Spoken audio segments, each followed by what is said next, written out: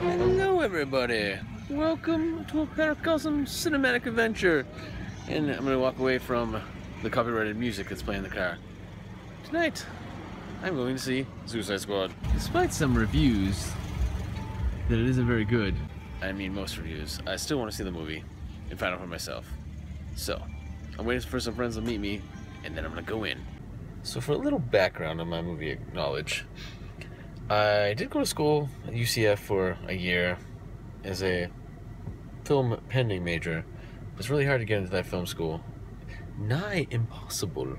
So I came back home or whatever, but I always continued a love for the motion pictures. For years and years I've tried to write a script and I had ideas. I didn't want to be an animator, I wanted to be a comic book artist at one point, but I always had a love for the story. Over the years I was always a frustrated screenwriter / storyteller / wannabe film director. But a couple years ago, my friend turned me on a book called Save the Cat, which has it's a formula, but not really, for writing scripts. It's not that scripts, there's no formula. You're just gonna input stuff in and just write a script.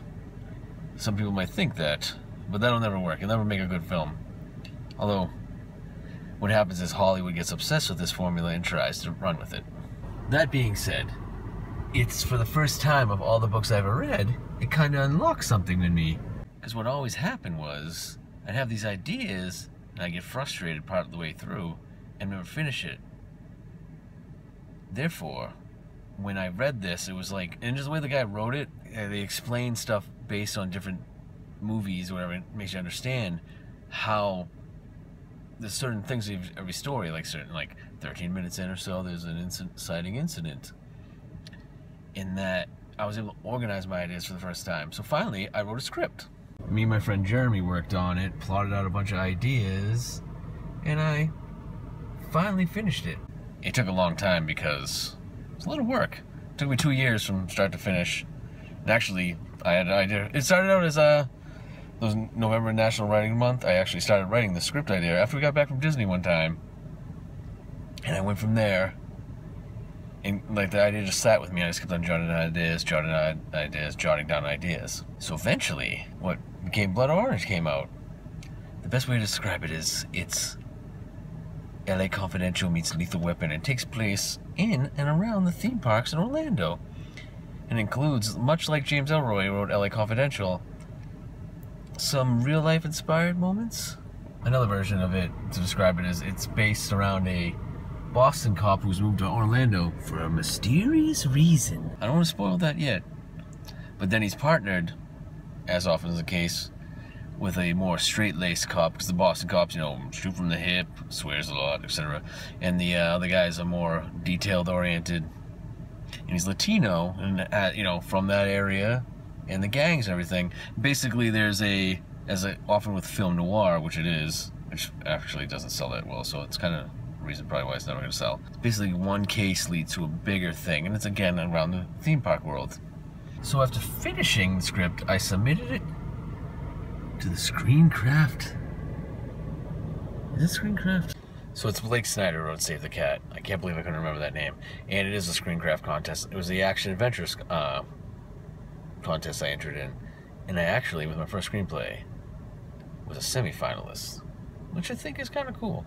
But then I entered it in on the Blacklist website and tried some other things, but got no traction. And obviously you see that this summer on The Nice Guys, which was a film noir, written by Shane Black, who wrote the Lethal Weapon movies, and directed by him, and did Kiss Kiss Bang Bang, also a film noir movie that had made no money. There really isn't a market for that. So I'm thinking about retooling it as a TV pilot script to maybe get a job doing it on, maybe the show gets picked up, you know, it could happen, but most likely just to get a job writing television. But then will the vlogs go away? I don't know. Could I do both? I would hope so. The main reason I said this and tell this story, besides I think it's somewhat interesting, that based on my success, minimal, non-selling, as a screenwriter, and I might have some idea about stories. And my opinion should matter a little bit when it comes to movies. So therefore, after I see Suicide Squad, I will do a mini review and tell you guys what I actually think. So, what did I think of Suicide Squad? I would tell you, but there's copyrighted music playing in the background, and if I don't stop talking, I think there might be copyright issues. So I might wait until I get to the car. Suicide Squad figures.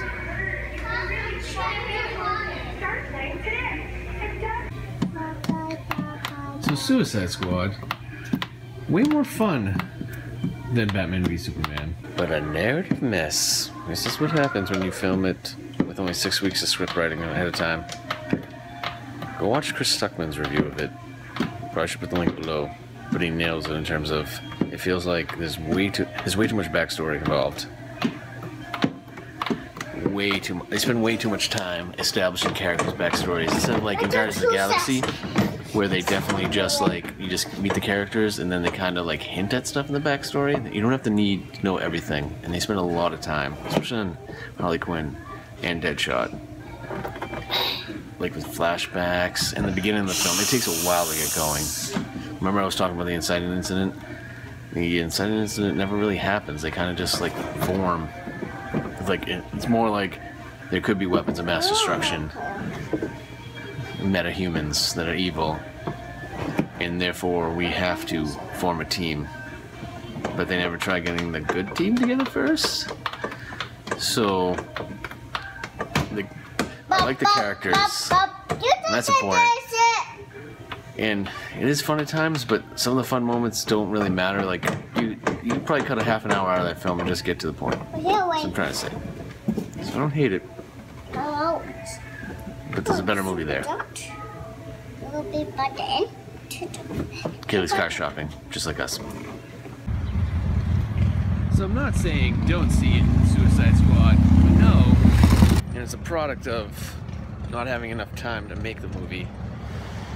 And I don't know if you heard, they actually had the director cutting his cut while the trailer company that cut the trailer doing a separate cut to try to make it more fun, and then they went back and reshot a bunch of scenes to get the movie more like the trailer.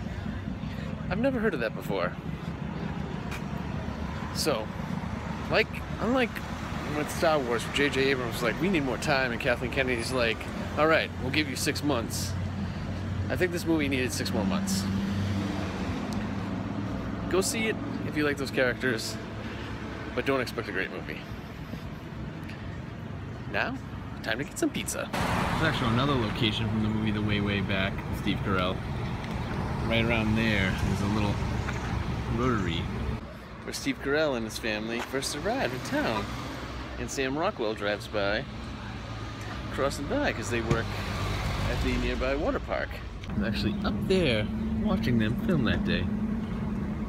And Steve Carell was there surrounded by a ton of people. So many, in fact, I could only get near him. I did not get to say hello. Cars. Can you lick your finger?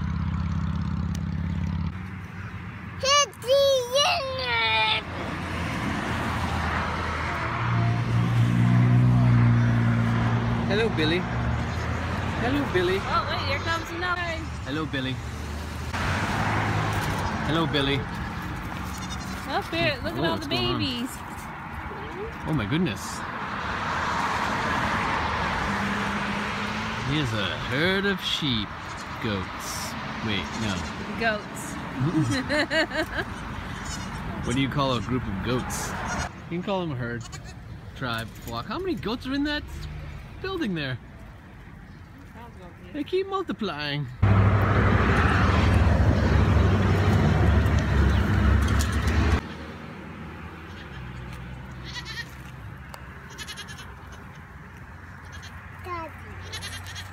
Oh, hey. Hey, Billy. How did he get up there? How did that guy get up there, Billy? How did he get way up there? It's crazy. Can he jump? You're not talking? The goats stick together. That's why you don't have, you know, when somebody sings, talks to the pigs, never a goat. Hello, little Billy. I never noticed that sign before. It's kinda cool. Kaylee, show me your ninja skills. Ooh. You a ninja.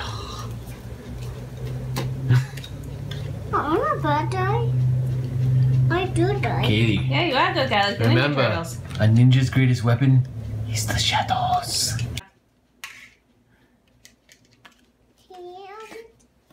You're a ninja. Oh, look at you. Your skills are very advanced. I'm gonna get hit in the face. You know that. Oh, it's not even bad. Your cute faces.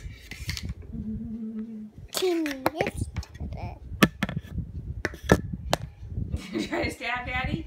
No, I don't. You need to. No, you need to. I need those. Okay. You look adorable.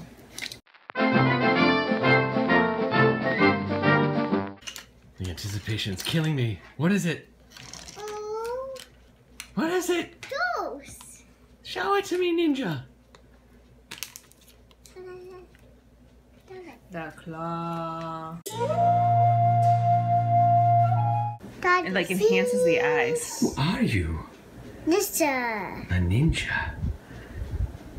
Your best weapon is the shadows. So. How do you want them out? Yeah. Show me your ninja skills.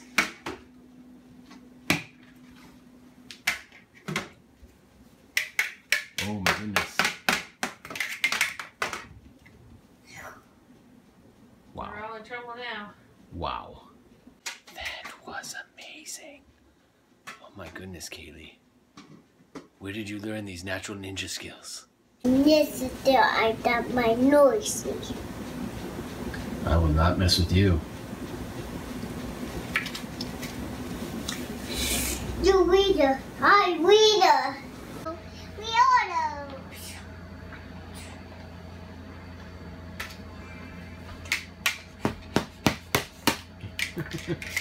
A little ninja in training, be careful.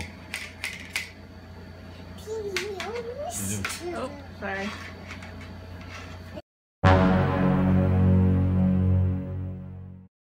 So let's talk spoilers about that film, Suicide Squad.